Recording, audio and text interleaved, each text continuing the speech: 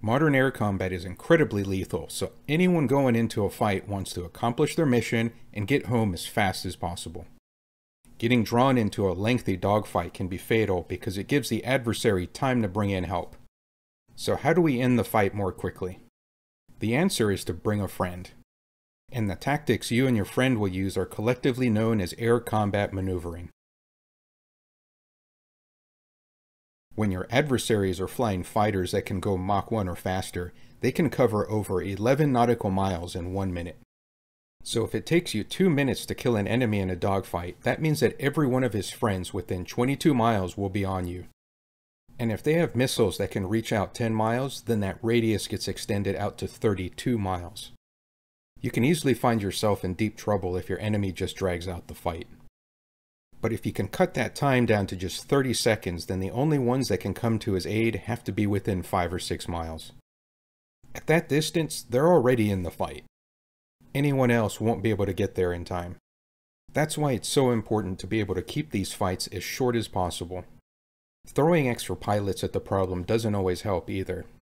Everyone needs to follow a coordinated plan. Without a plan, it could take just as long as doing it solo, or it might actually cause more problems, like trying to figure out who is a friend or an enemy.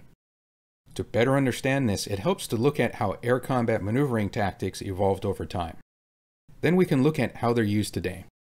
The oldest ACM tactics were formulated back in the First World War, before the advent of radio. So they were fairly simple.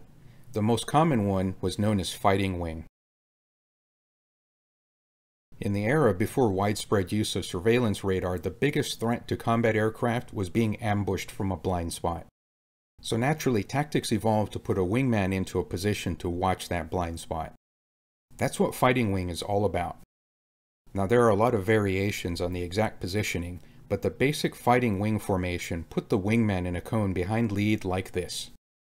The wingman was free to move around anywhere inside it, as long as he was able to watch for enemy fighters going after lead.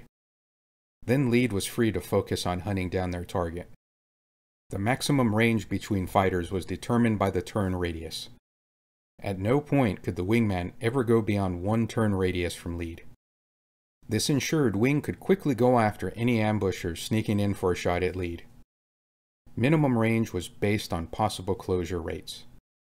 So enough room would have to be left to give the wingman time to prevent an overshoot if lead lost speed because of maneuvering. Out front, the wingman couldn't really do much to stop an ambusher in the rear. These ranges changed over time as aircraft performance improved. In World War I, that would have been 20 to 200 feet. But once jets became involved, those numbers could grow to 300 and 3,000 feet. Fighting wing is a lot like wedge from the Tactical Formations video. And it wasn't just a formation, but a doctrine. As Top Gun instructor Robert Shaw said in his book Fighter Combat, once the engagement begins, the fighting wing leader essentially fights the opponent 1 versus 1, while the wingman hangs on for dear life. This doctrine worked to keep the flight lead safe from ambushes, but it had some downsides. One is that you're not taking full advantage of the firepower available to 2 aircraft. It's essentially a solo fight. Another is that lead can't use maximum throttle because this wouldn't give the wingman any leeway to catch up. Once a full throttle leader pulls away from his wingman, the wingman would have no way of getting back into position. But it did have a positive aspect. It didn't take long to train a new pilot to be a wingman in fighting wing. And it was a great way for that new pilot to learn when paired with the veteran leader. But as time went on, fighter pilots did find better ways to fight.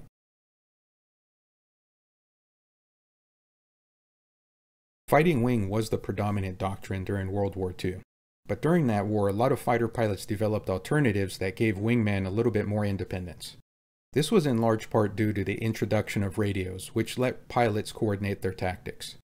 They also found that sometimes you could do more with a little separation. Let's take a look at an example of what this looks like. Just like in fighting wing, the support fighter is watching out for his engaged wingman. The objective here is to clear the airspace around the fight for any other bandits trying to sneak in. But the support fighter also wants to be prepared to jump in if needed.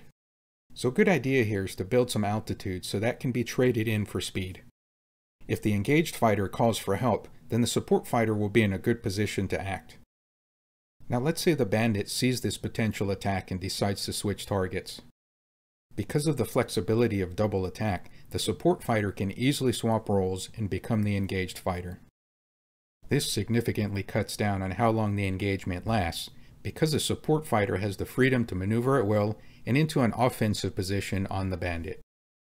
This freedom comes from the engaged fighter keeping the bandit focused and moving in a predictable fashion. If you've watched my BFM series, then you know how much easier it is to maneuver on an unaware bandit.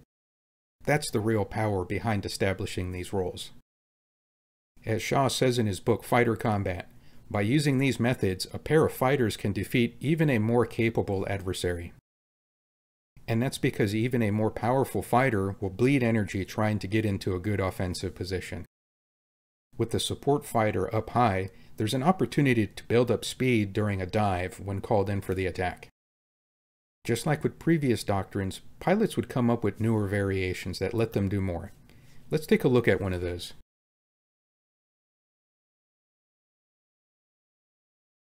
During the Vietnam War, a new philosophy was developed which was more of a variation on double attack than something brand new. This variant of ACM was dubbed loose deuce.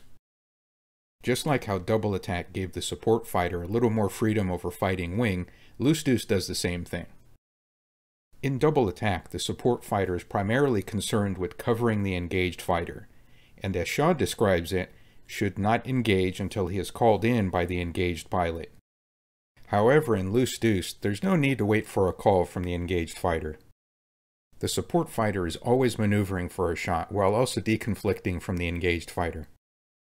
In double attack, you never have two fighters on the offensive at the same time. It's always just the engaged fighter on the offensive.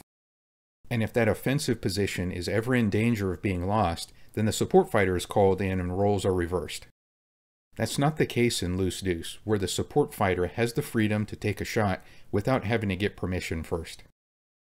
One thing that does stay the same between both doctrines is that it is the engaged fighter that has the focus of the bandit. So the engaged fighter is still the one forcing the bandit to fly predictably while the support fighter lines up for a shot. And if the bandit ever switches focus, then the roles will swap too. So in loose deuce, you can expect the support fighter to get the kill more often. This is the opposite of double attack, where the engaged fighter was the one that worked exclusively on getting the kill. Remember, this is all about predictability. The bandit must be kept on a steady game plan long enough for the support fighter to move in for a kill. This is especially important when only rear quarter weapons like IR missiles are available. So the engaged fighter needs to keep up steady and unrelenting pressure without pulling any risky maneuvers that might cause the bandit to change plans, like a reversal. When the bandit changes geometry, it means a support fighter has to start over, and this extends the time it takes to get the kill. When everything is done right in loose deuce, it offers the possibility for the fastest kill. But it requires training and experience to get it right. The U.S. Air Force teaches loose deuce and calls it air combat maneuvering. In this series, we'll go over how that works step by step and set up some practice scenarios so you can experience it for yourself. The goal of this series is to teach you how to use ACM to get you to your victory more quickly. Preferably, that's going from the merge to a kill in under 30 seconds. Now's a good time to see how long that takes you so we have a good baseline to measure against. Then at the end of the series, see how much you improved over that baseline. After learning ACM, I was able to consistently get it down to 30 seconds or less with the help of a trained wingman. So I know you can do it too. The next video will focus on how to determine who is the engaged fighter and who is the support fighter, and how you can communicate the plan with each other. Then we'll go over some scenarios that put you in offensive and defensive postures. It'll be critical to use ACM in these scenarios to win with both fighters still alive in the end. So keep an eye out for that video, and thanks for watching.